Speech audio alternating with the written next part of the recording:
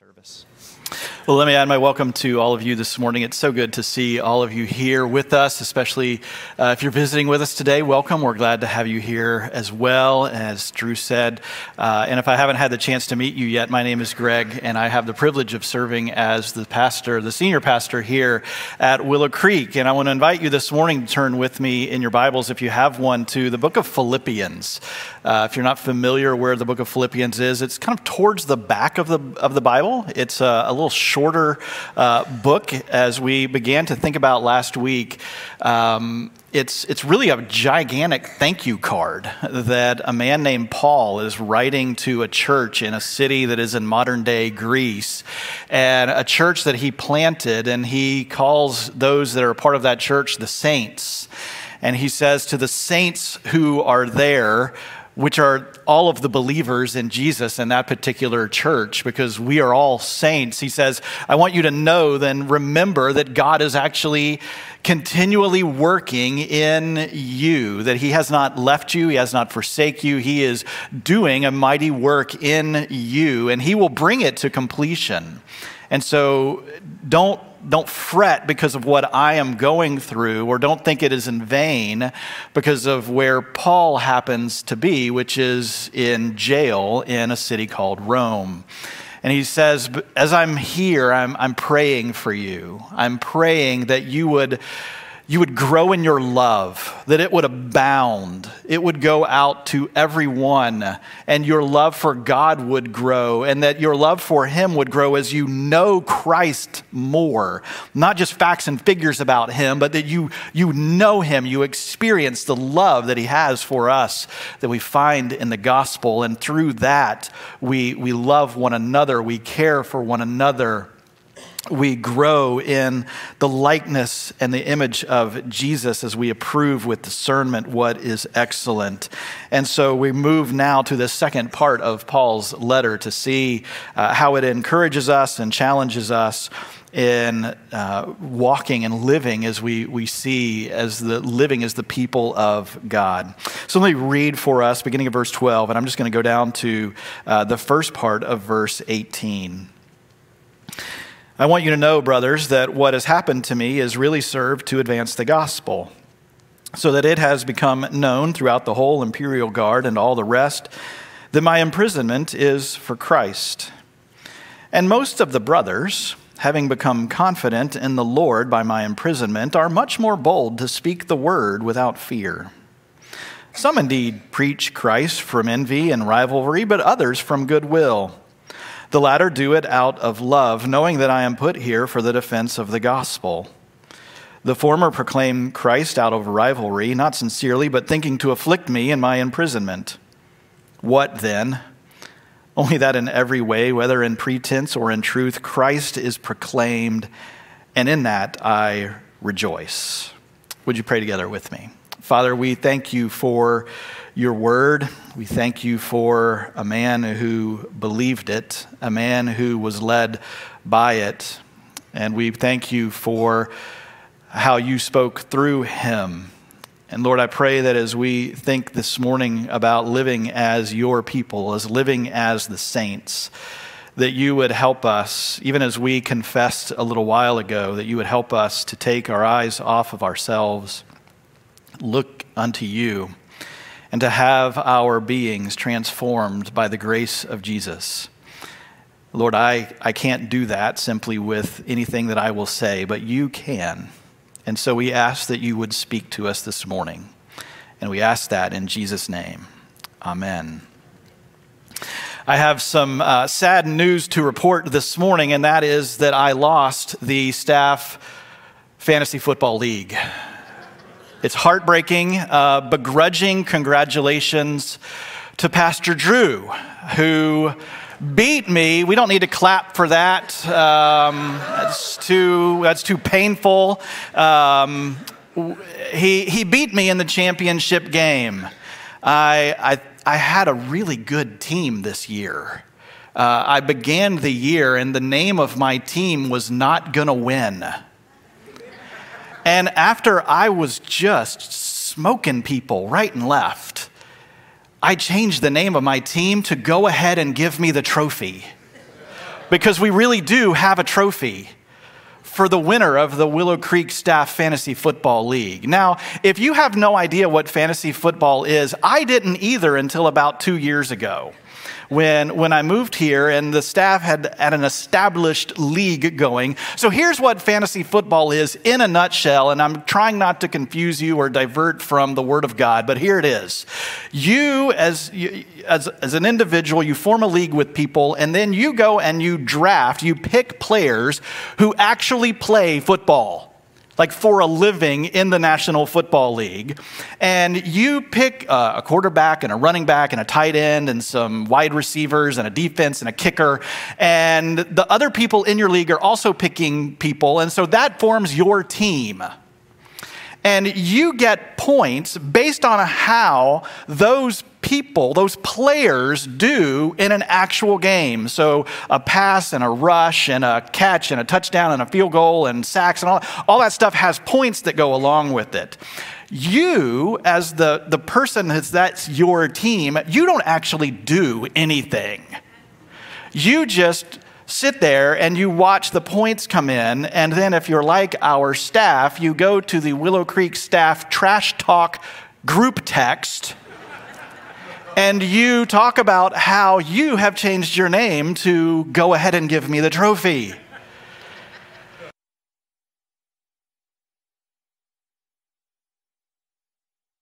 It changes the way I watch a game. Because the game no longer is about the team that I root for. Because I used to be able to go and to sit and to watch the Ravens because I lived right outside of Baltimore, and that became kind of our team, and I'd watch the Ravens play and I'm like, yay, we won, we're a team. Now, with fantasy football, it doesn't matter if your team wins or loses. My kids will attest to this. Please don't ask them after the service, but they will tell you yes. That I will sit there and yell at the television on Sunday evenings, give the ball to 88. Why, Dad? You could care less about the Cleveland Browns. Because he's my receiver. Because I need the points. Because I'm losing. And the game that you're watching is no longer about that team doing well. It becomes about you. So much so that people who are really into fantasy football, like go online after the games and like berate the players that are on their team because they didn't score enough points or because they got injured and they couldn't play. And some even go to the level of going to the games, the actual physical NFL game, and when their player doesn't do well, they'll meet them outside the stadium, like when they're walking to the bus or to their car, and start yelling at them. Because this person who makes millions of dollars to play this really difficult game professionally didn't get this person enough points. And there's YouTube clips about it of players like yelling at these folks, the folks like me, going, I don't play for your fantasy team. That's not what this is about. But what fantasy football does is it makes it about me. It makes it about the individual, no longer about the team. And I think in some ways, that's kind of the quintessential American thing. That we've taken this game that we watch and is kind of a cultural thing for us here in America, the NFL, and we've found a way to not make it about the team that we're rooting for, even though in some ways that's still there, but we've turned it and made it about us, about me as an individual. Because that's the air that we breathe. That's our culture. It's all about what's in it for me. What do I get out of it? What good is it if you win, but I don't? What's in it for me? And we can take that idea and we can bring it into our lives as the people of God. And say, as I'm living as the people of God, what does this have to do about me? What do I get out of it? And what the Apostle Paul is going to exemplify for us here in these few verses in the book of Philippians is a man who is living in the freedom of the mission of God in the world. He is a man who understands that God has a mission in his world to save sinners from their sin, to offer grace to those who are in their sin, because there is no way for us to be made right with God except through Jesus. And the way that that comes is through his church proclaiming it. And God has a mission that he has a church to accomplish. And so Paul says, I'm living in that freedom. And here's what it's done. It's freedom from himself, it's freed us from fear, and it frees us from competition. That's what we're going to look at this morning and think about as we live as the people of God on the mission of God in the world, living free from self, free from fear, and free from competition. Freedom from self. As Paul is writing this letter, he is literally in prison. It's not a prison like you might think. He's in a rental house, basically, where he is chained literally to another person. He's chained to a Roman guard.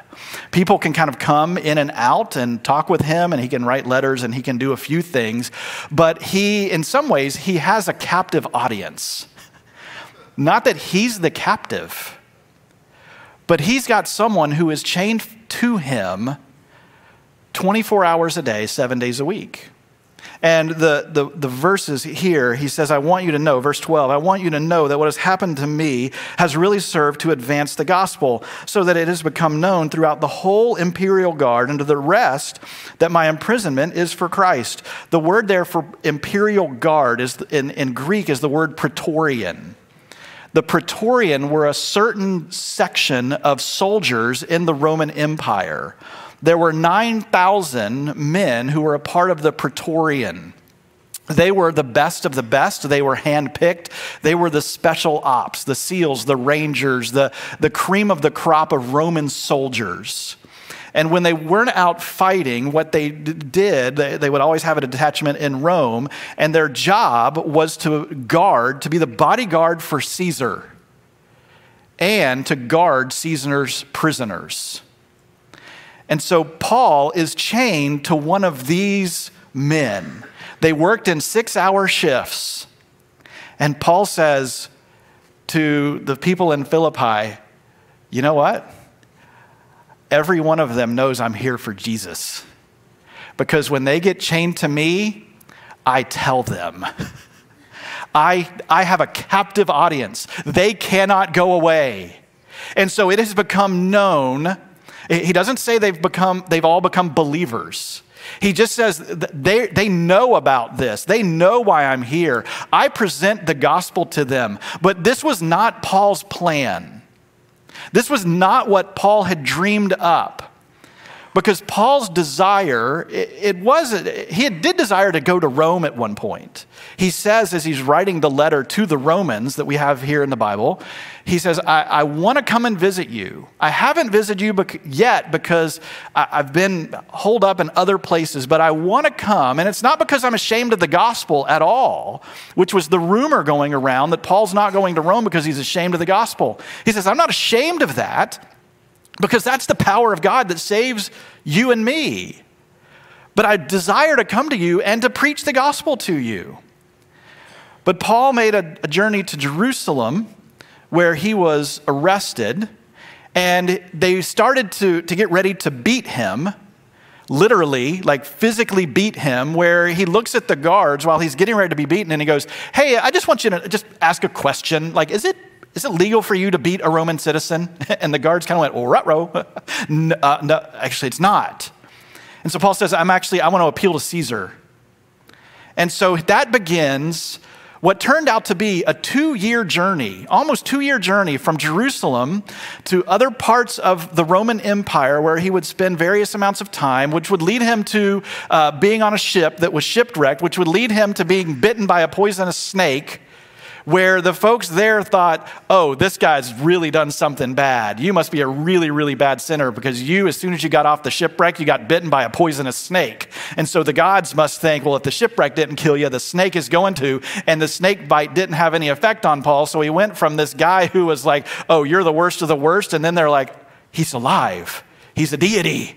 And they start worshiping him. And he's like, no, neither. And finally, after a couple of years, he makes his way to Rome, which is where we find him when he's writing this book to the Philippians. And he had longed, actually, to make his way all the way to Spain.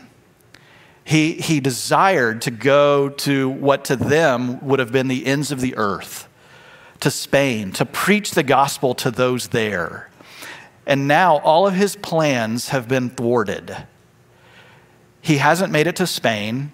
He's in Rome. He's under arrest. He's not able to see and to preach at the church there in Rome. And yet he goes, even though all my plans, everything that I've come up with that I wanted to do, I'm going to rejoice in this. I'm going to rejoice in this because do you see what's happened, church at Philippi? What God has actually done is he's given me this into a group of people that I probably never would have had an in with the gospel had it not been for this. That these hardcore Roman soldiers whose life is just built on being the biggest and the baddest, they're chained to me and they're hearing the gospel. And we see over in chapter 4, verse 22, and it's one of those verses at the end of Paul's letter that if you're anything like me, I just call them like the Chick-fil-A fry leftover verses. You know those little pieces of fries at the bottom of your Chick-fil-A box and you just kind of pour them all into one hand and just take them all at once because it just there's nothing much to it, but it's still there. And that's how I read those last verses of greet so-and-so, say hi to Timothy for me, do this. And you just kind of read through that real quick. Well, when we do that, we miss this, that he says, the members of Caesar's house greet you as well. He says, not just that the gospel has gone to these soldiers, but that there are members of the leadership of the Roman Empire in Caesar's own household who have come to faith, and they say hello. And Paul says, why I'm here is not for me. I'm here for the mission of God. And I find myself in this place that I didn't want to be, that it wasn't part of my plan. But life is not about me. We can see how he is just freed from himself and says, here's where I'm at. I don't like it. I don't really want to be here. But while I'm here, this is what I'm going to do.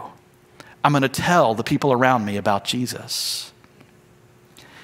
I wonder for us, how often do we see the things of life that are frustrating or the plans that are ruined or the dreams that we had that don't come to fruition? And we long for those things and we go, woe is me, rather than seeing where God has me right now is actually an opportunity to share the gospel with the people around me. You see, self says, woe is me. Freed from self says, this must be an opportunity to share Jesus with others. Self says, why can't they get my windows right? Freed from self says, maybe because you keep going to the store, and why don't you share Jesus with these people that you're getting to know? But I'll be honest with you, I'm more about myself, and let's just get the windows in. And then God brings about a passage like this and says, what are you doing? Here's kind of a diagnostic question. You can write it down. I think it might be in our online bulletin under the questions for our message. Just think about this in your own mind. If you don't get fill in the blank, but get to tell others about Jesus, would you be content? Would you rejoice? Would you be glad? It doesn't mean that we don't miss whatever we filled in the blank is, but would you be content? Would you rejoice? If you didn't get married, if you didn't have children, if you didn't see your grandchildren, if you didn't get that promotion, if you didn't get to live in that neighborhood that you really wanted to live in, if you didn't get the long years of life that you wanted, if you didn't get fill in the blank, but you got to tell others about Jesus, would you be content? Self says no. Freedom from self in the gospel and the mission of God says yes. And I would say before you as your pastor that that is a great struggle, not for me and maybe for you. Would I be content if I didn't get these things? I don't know. But the opportunity to share Jesus with others. But he goes kind of beyond that in verse 14. He says, as I'm here, as I'm proclaiming this gospel to the people around me who are literally chained to me, and they know that my imprisonment is for Christ. Verse 14, and most of the brothers, having become confident in the Lord by my imprisonment, are much more bold to speak the word without fear. He says, not just for me, but what this has actually done is that it has freed many of the brothers and the sisters. That word kind of covers both. It has freed others to go and to share the good news of Jesus. Because oftentimes we live in fear. When we live for self, fear is almost inevitable, I think. When it's for self and I'm afraid of what someone's going to think of me if I tell them about Jesus. What are you going to say to me? What are you going to do to me? Are you going to leave because I really want to be your friend? I really want to be a part of that group. I really want to be a part of that club or whatever it is. But if I tell you about Jesus, then you're going to reject me, and so I don't. And so I live in fear. But what Paul says is that actually, what has happened is that most of the folks that are part of the church here in Rome that were living in fear because of the gospel are now proclaiming it. They've become confident in the Lord, not in themselves, not in their ability. Paul didn't have like a weekend conference where he's like, all right, guys, I'm going to give you some principles on evangelism. Not that those are wrong, but they watched him in jail. They watched him as he was tied. I mean, he literally, and we'll look at this, Pastor Drew's going to talk about this next week in the message. He literally does not know the outcome of what's going to happen to him. He could die the next day. He could be set free and on his way to Spain. He does not know. And as others are watching him, they say, if Paul can do that, certainly I can go to the marketplace and share with my neighbors, with my friends about this Jesus. Because look what he's doing. There's something about seeing someone else go before you that encourages us, that strengthens us, that demonstrates to us like this is what the Lord is doing. And we see it and we're encouraged by it. But so often we live in fear. And if you live in fear just like me, we're not the first. We're not the first, and we definitely won't be the last to live in fear. I think of way back, a guy named Moses. A guy named Moses who I tend to think he looks a lot like Charlton Heston. If you're younger, YouTube it, okay? Ten Commandments movie. Ask someone with the gray hair of wisdom that Pastor Drew mentioned. Moses killed a man with his bare hand, and he ran away. He ran away, and he fled Egypt, and he's out with a flock of sheep that belonged to his father-in-law, and he sees this bush over on the side, and it's burning, and he's like, well, that's weird. Let me take a look at it. And so he gets closer to it, and the voice out of the bush goes, Moses, Moses, how does this bush know my name? And it's God speaking to him. And God says to him, Moses, here's what you're going to do. I've seen my people. I've seen the Israelites. I've seen them in their slavery in Egypt. And I've heard their cry. The end of chapter 2 of Exodus, God says, God saw, he knew. He knew what was going on in their slavery. And he says to Moses, years later, I've seen it, I know it. Moses, you're going to be the one that's going to go and pull them out. And Moses goes, sorry, what? Who? You are Moses. But what if they ask me who sent me? What do I say to them? Tell them I am who I am. I am has sent me. Oh yeah, but what if they don't believe me? Moses, pick up the stick. It turned into a snake. Throw the snake down. It turned into a stick. Take the stick with you. Show it to them. Stop being afraid. I'm with you. And Moses goes, but I stutter. I have a thing when I talk to people, it just doesn't come out. Moses, I'm with you. Stop thinking about all the fear. I'll send your brother Aaron with you. You'll do it together. And he goes. And seeing that I'm not the only one who's afraid, it encourages us that many have been afraid, but God is with them and he is with us because we are the saints who've been called to follow him.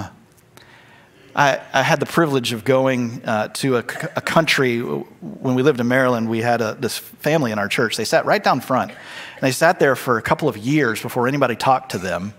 And so we got to know them, and they actually had a church planting ministry in a country in Southeast Asia where it is not illegal to be a Christian, but it is illegal to tell others about Jesus.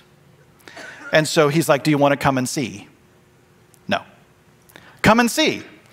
So me and the pastor, we go over and we see their ministry. And they have thousands of people who live in this country where it is unsafe to be a Christian. Not illegal, but it is unsafe. And he said, we're going to meet tomorrow with 3 of my evangelists. That when people come to faith, we train them, we equip them, and then we send them out to go to a town, a village, someplace, and to proclaim the gospel. And so we're driving through this jungle, and we end up like on a durian plantation in the middle of nowhere. And I'm like, what are we doing here? And the man who runs it goes, this is where we'll be safe. Oh, okay. I didn't feel unsafe, but I do now.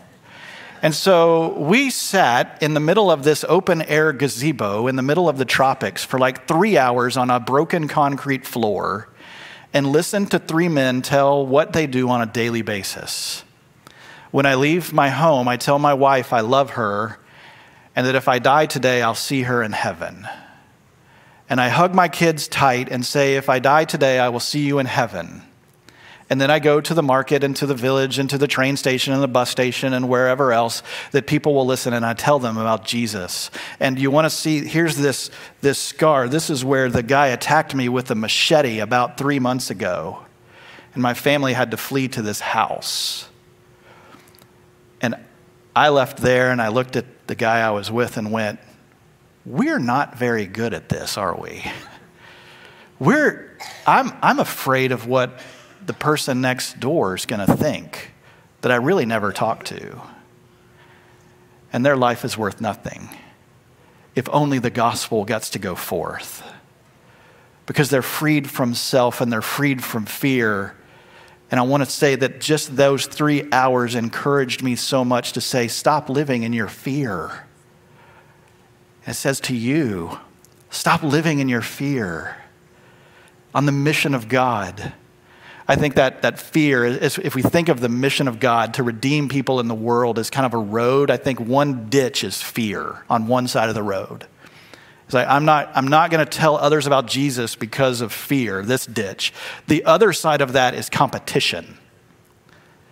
And that's where Paul goes in these last verses in 15 to 18. He said, some indeed preach Christ from envy and rivalry, but others from goodwill. The latter do it out of love, knowing that I'm put here for the defense of the gospel.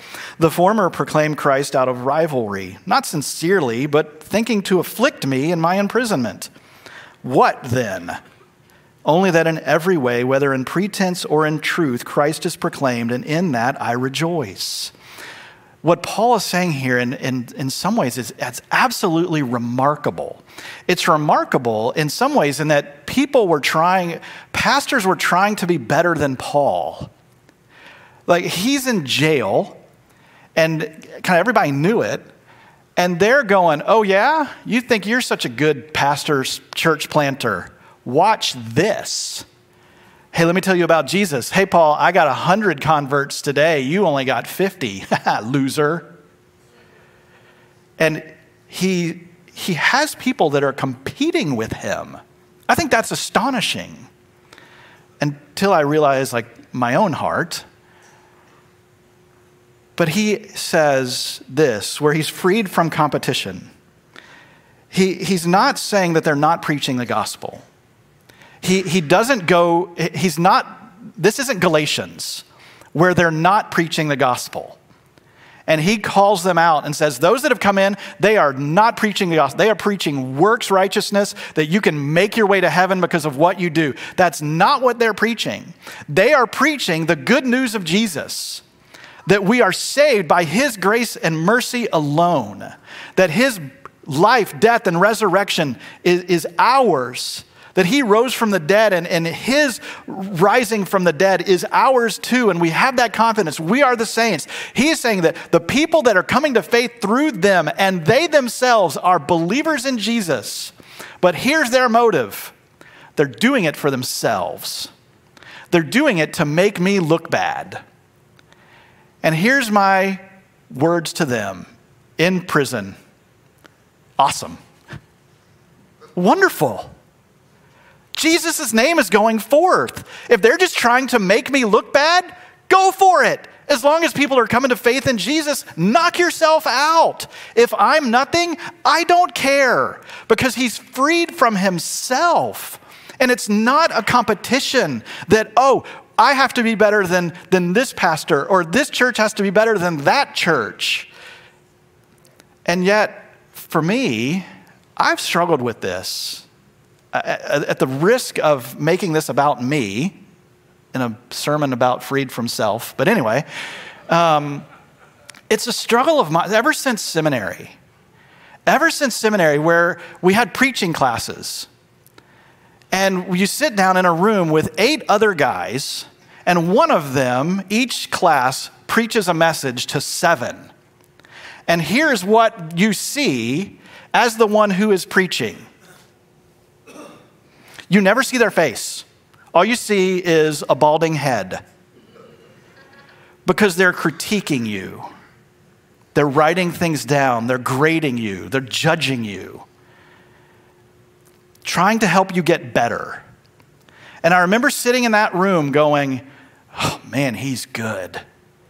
Wow, he's good. Where did he get that from? That? Oh my, that's good. And also sat there some weeks and went, oh, I'm so much better than this guy. Oh man, I'm good. He'll never amount to anything. Why is he even here? I'm somewhere in the middle. Isn't that lovely? My first pastor job, I was in student ministry, and I got to preach like every couple of months. And a strange thing happened after I preached, and that the senior pastor's wife came up and told me how I did. That was weird. It was bizarre. That was pretty good. Thank you, I guess. But something weirder happened. That the pastor had a lot of friends who wrote books and had podcasts and were big online and all this kind of stuff. And he invited them in to preach. And so they would come in and they would preach. And the senior pastor's wife would come find me afterwards to tell me whether I was better or worse than them. And it became this competition to me. Like when I planned a message, I thought, how can I make her go, you were better than so-and-so who wrote the book. You're better. It became this competition for me to be better than someone else. When we were in Scotland working with a mission agency, we had another mission agency that does amazing, wonderful work in the world that said, we're going to come and start a work in Scotland. And my answer to them was, no, you probably shouldn't because we're here. We've got this. We're good. Go away. We don't need you. Because I saw it as a competition. Mark Nelson, who many of you might remember, he was an intern with us last year, planting a church in Chuliota. Chuliota is kind of, you go through Oviedo and just keep going until you get to the horses. That's Chuliota. He's planting a church out there. Mark met with a pastor of a church that's nearby, but not in Chuliota. And he came after he had this lunch with him, and he's like, can I just tell you how that lunch went? I was like, yeah, absolutely. He's like, that guy doesn't like me. I was like, what makes you say that? Because he doesn't want us planting a church in his turf. And I start going, like, I said, like, come on, man, you got like kingdom thinking, like there's enough and this and that and all these, and I'm just railing against this guy who I've never met. I know nothing about him. I know nothing about his church. He's a brother in Christ. I do know that. And I'm railing against him. And boy, I felt better about myself after that. But 2 weeks ago, I left here on January the 7th after the morning worship. Was driving home, just right down the street from us here. At the corner of East Lake and Tuscaloosa, I saw these blue signs on the side of the road that said, welcome home. Glad you're here.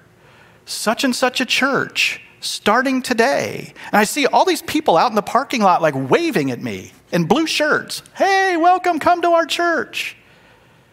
And as soon as I got home, I looked them up. And here's what I thought. What are you doing on our street? There's enough churches on East Lake, people. Go away. Not on our turf. And suddenly I was the man I was railing against 3 months ago. And they believe the gospel 400 yards that way. And there is enough to do in our community for the sake of the gospel, where we could have a church at every house all the way around here and still not have enough to reach this community for Jesus, because we're not in competition with them. Do we differ on some things that we believe that the Bible says? Yes. Do we agree with the essence of the gospel, that it is by grace through faith? Absolutely. And so let's plant more. Let's have more that come so that people would hear the good news of Jesus, because it's not about me.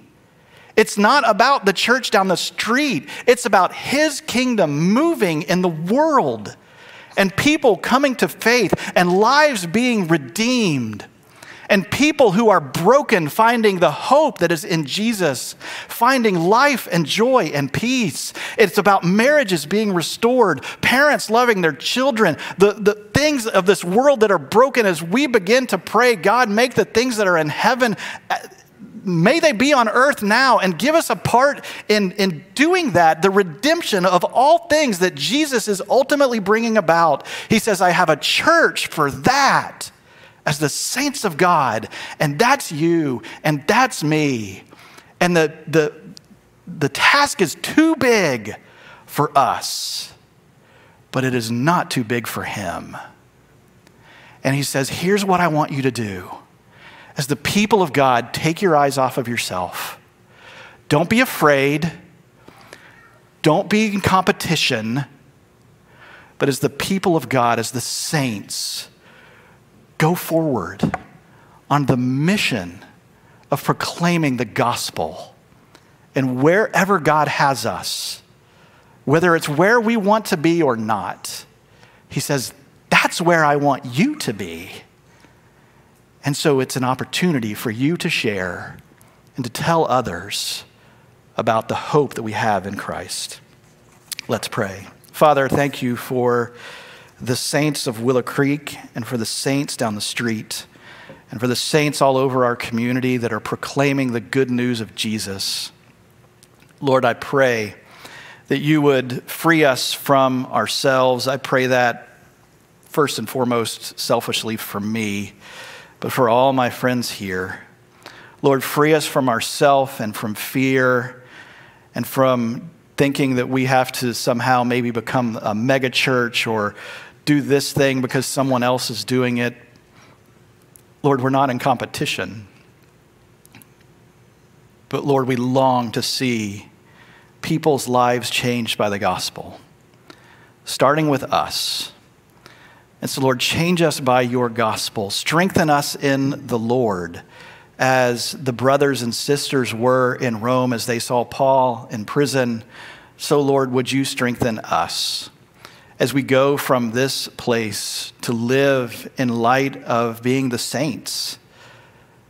Would you free us from our fears, encourage us, and Lord, would you grow your church here in Seminole County and across Central Florida and to the ends of the earth? We pray in Jesus' name. Amen.